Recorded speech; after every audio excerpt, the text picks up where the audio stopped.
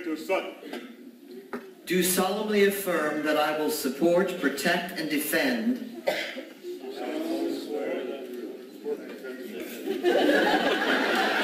the Constitution and government of the United States and the Constitution and government of the State of Nevada against all enemies, whether domestic or foreign, and that I will bear true faith, allegiance and loyalty to the same, any ordinance, resolution, or law of any state notwithstanding,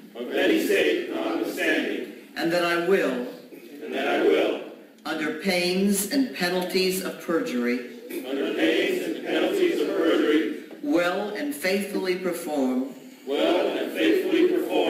all duties associated with the office of a Nevada State Peace Officer.